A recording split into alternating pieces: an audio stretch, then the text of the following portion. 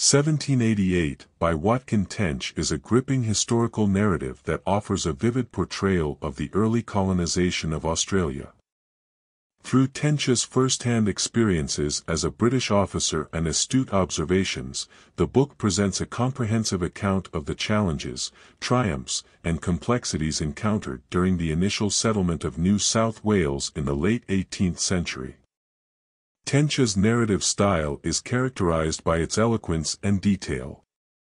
His vivid descriptions paint a vivid picture of the harsh and unfamiliar landscape, the indigenous peoples, and the struggles faced by the colonists.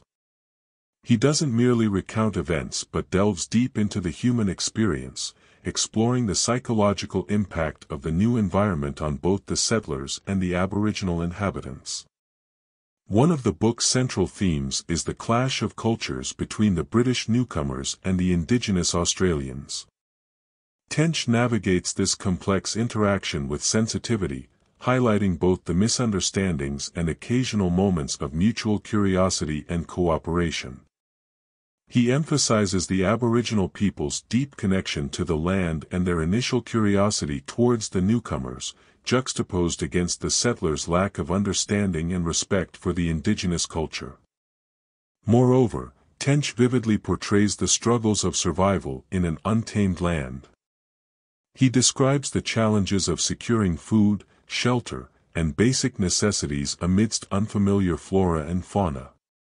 His accounts of the scarcity of resources, encounters with hostile wildlife, and the difficulties of adapting to a completely new environment create a palpable sense of hardship and endurance. Additionally, Tench offers insights into the personalities and leadership of key figures in the colony, including Governor Arthur Phillip.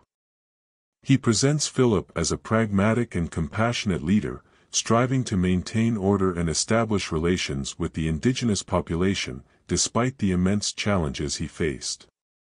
Furthermore, the book provides a critical commentary on the convict system and its impact on the nascent society. Tench reflects on the conditions of the convicts, their roles in the settlement, and the ethical dilemmas surrounding the penal colony. He sheds light on the struggles of the convicts, highlighting their resilience in the face of adversity while also acknowledging the flaws and injustices inherent in the system.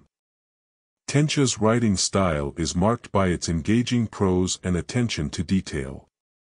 His narrative is not merely a historical documentation but an immersive journey that transports readers to the heart of early colonial Australia. He employs vivid imagery and a keen eye for detail, allowing readers to visualize the landscapes, events, and characters vividly.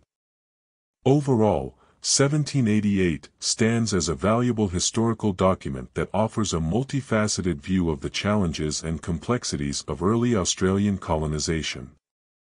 Through Tench's eloquent narrative and insightful reflections, the book remains a compelling and thought-provoking account of this pivotal period in history, inviting readers to contemplate the human experience amidst the clash of cultures and the forging of a new society in a distant and unforgiving land.